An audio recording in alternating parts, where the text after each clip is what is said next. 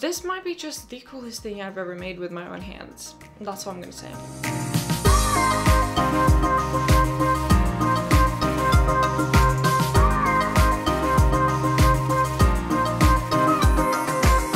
Hey, what's up guys? My name is Vika. Welcome to my first video. Today I'm gonna be hand embroidering on a t-shirt with some glow-in-the-dark thread, and I will show you the whole process, so keep on watching. Alright, let's go through the stuff I'll be using today. First thing I have here is this blank American Apparel tee and this photo of Rabbit from Alice in Wonderland. I've simplified it so it's homochromatic, and I'm going to be using DMC thread that glows in the dark to stitch it on.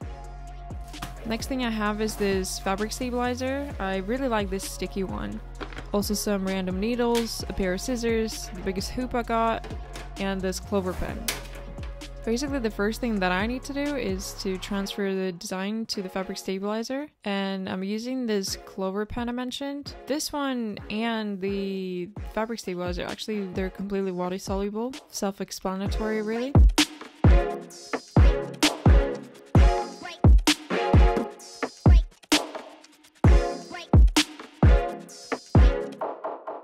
Once my design is done, I have to just get it onto the shirt and pop it into the hoop. You want to kind of make sure that you stick it there nice and snug so that there's enough tension for you to be working on it. Next thing is to just start stitching.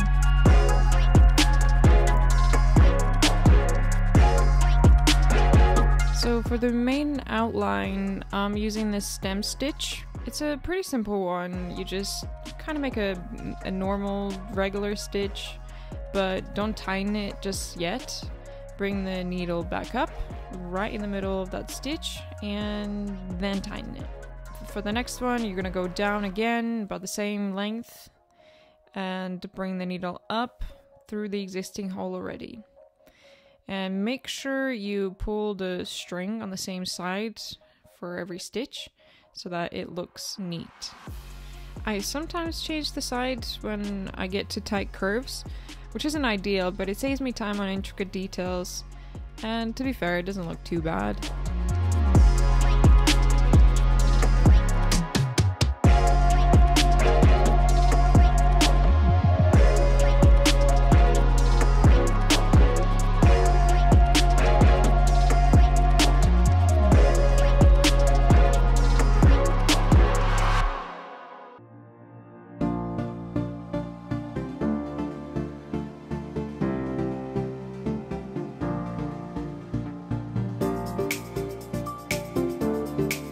This kind of project takes a little while to complete, and it almost never goes without a mess up. Well, this one is not an exception. I definitely messed up in this one by using the biggest hoop that I had. There wasn't enough tension for me to be comfortable embroidering. Plus the bottom part of the stabilizer was sliding off, and I didn't want for that to happen. So midway through, I kind of just needed to change the hoop, and I unstuck the bottom part of the stabilizer, put it away until I was done with the first one. And yeah, that definitely helped a lot.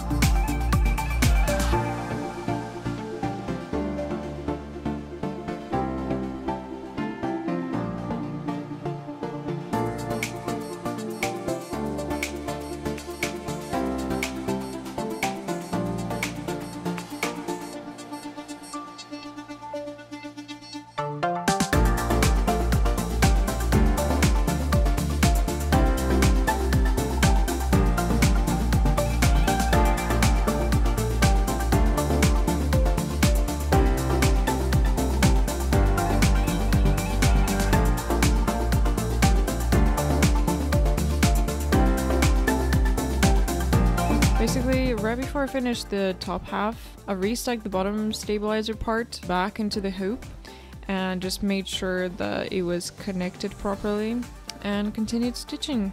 Stitching, embroidering, whatever you call it. I call it both, so it works.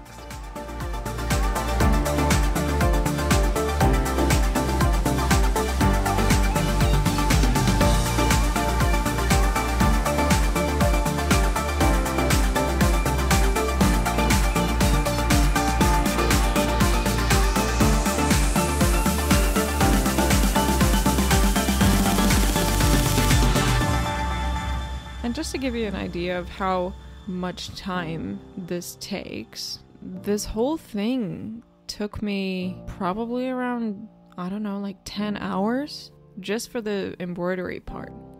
So if you're thinking to take on a project like this one, make sure you have plenty of time at hand, because you're gonna need it. And honestly, don't even ask me how long it took me to film all of this, or prepare to film all of this. A long time.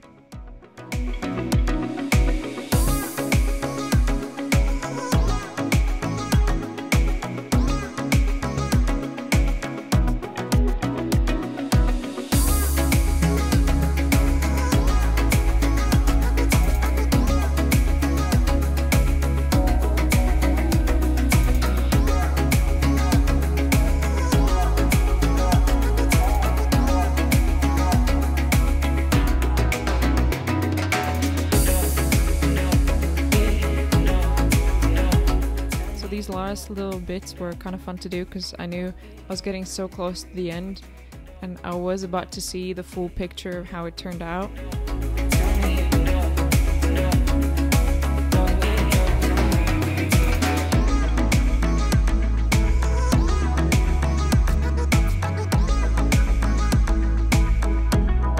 Now it's time to get it out of the hoop and take a closer look. Honestly, I'm pretty stoked on the way it looks. But I'm not done yet, actually. While I was embroidering the rabbit, I kind of got inspired to get something else embroidered on the shirt as well. Speaking of inspiration, I've always liked this one quote, which I thought was from the Alice in Wonderland book, but unfortunately it turns out that it isn't. I mean, I don't really care. I do like the quote a lot, so I think I'm gonna put it on my t-shirt anyway. Kind of fits the theme. I just learned something pretty much life-changing. I can actually print on this thing. If only I'd known that 3 days ago when I started this project.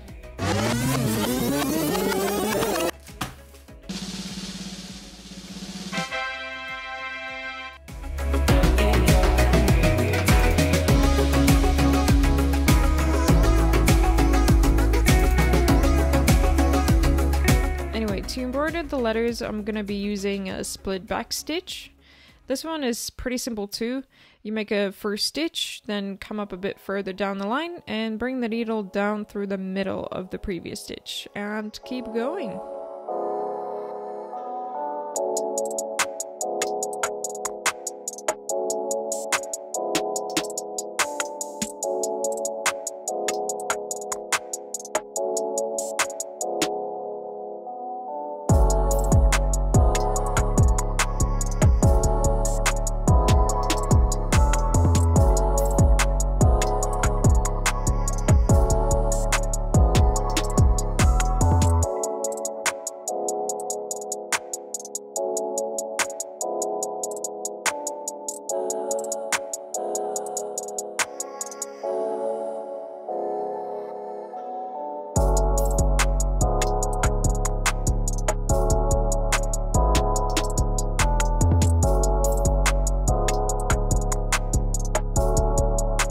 Okay, this is me done embroidering for today. Now it's time to get rid of the stabilizer.